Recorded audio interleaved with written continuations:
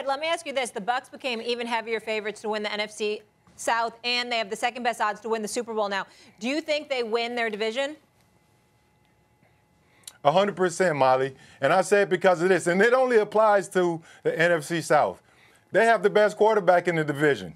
All those other, I think the team that can come close second will be the New Orleans Saints because they have their numbers. They swept Tampa a year ago. So Tampa's they're going to go back and look at those games and say, hey, we got to beat this team. So they're going to try and keep them at bay. But Tampa, I think they're ready to play simply because they have the best quarterback in the division. Those other teams, there's some optimism there. They don't know what they're going to get out of Jameis down in New Orleans. Andy Dalton, I don't know who's going to be the starter backup. They'll probably flip-flop week in, week out. We don't know.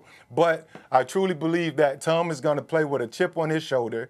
The Bucs, they're going to do extra homework because they know they have to beat the Saints. They're not worried about, Baker Mayfield over there in Carolina. They're not worried about anyone else but the New Orleans Saints because that team swept them a year ago. And I think that all of the pieces of the puzzle that they put together this offseason is going to help them win the NFC South. Fred, you were a player who was obviously a big-time star in Jacksonville, one of the best backs in the game. I think I saw some stats for you that you were on the list of 5 players and the other 4 players in the Hall of Fame. I believe you belong in the Hall of Fame as well. When you had an opportunity to be a free agent, you chose to go to New England to play under Bill Belichick, to play under Tom Brady.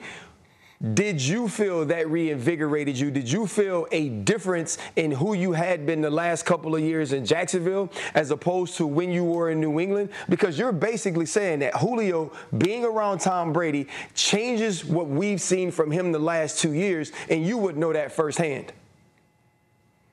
100%. And it's very similar to my career. I went to New England after playing 11 years in Jacksonville. So year 12. Year 13, my last 2 seasons in the NFL, I worked out extra hard. I did everything right. My nutrition changed. I wanted to not let them down.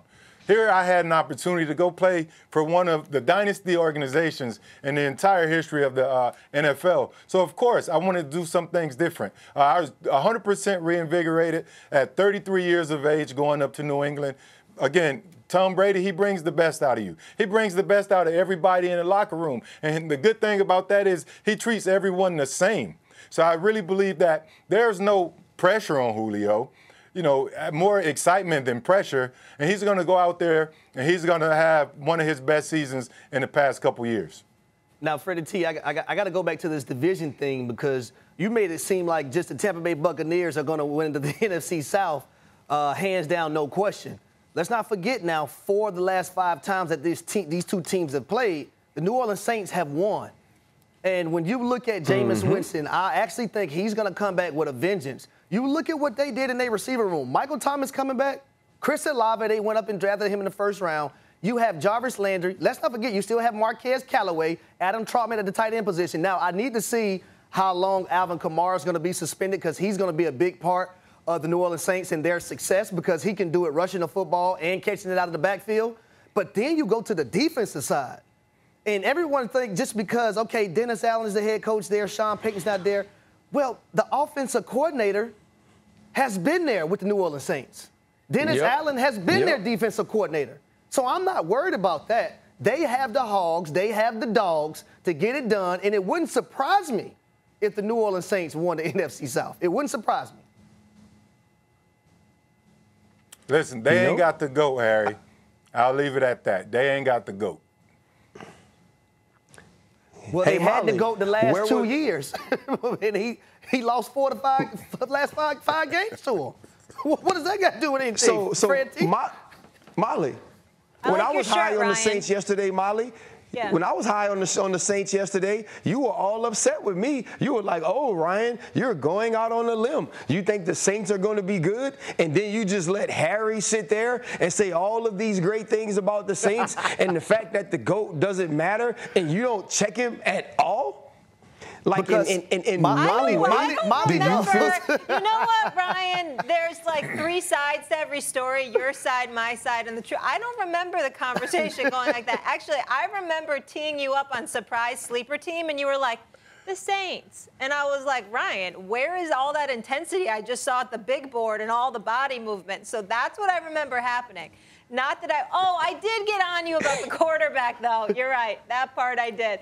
Oh, See? yeah. The quarterback. Yes. Jameis. Famous Jameis. And Channing was on my side with that. That is my big question mark there, guys. Obviously, Sean Payton's still not there. And can Jameis get the job done? I think Pete Carmichael being there with this team for a while is going to serve Jameis some due. Molly, and you know, and RC, to Molly's point, though, to Molly's defense, y'all know, for me to get up here and talk about the Saints, I'm being a true professional and I'm doing my job. Because, RC, you know where I'm from. You know I'm from the ATL. I know. You know how we get down when it comes to the Falcons and the Saints. Thanks for watching ESPN on YouTube. For live streaming, sports, and premium content, subscribe to ESPN+.